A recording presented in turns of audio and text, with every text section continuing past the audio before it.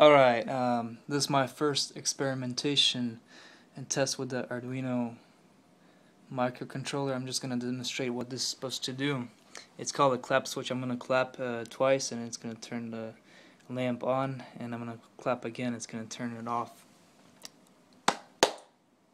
And if I clap it again, and there you go, it's off. I'm just going to show you what I have here.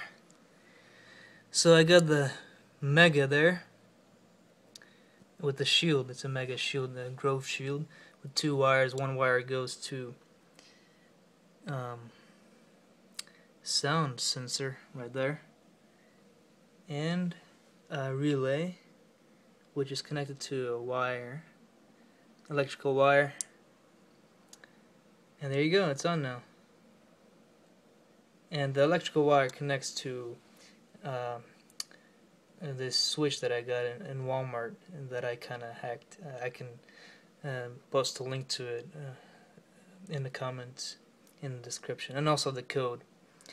And there you go.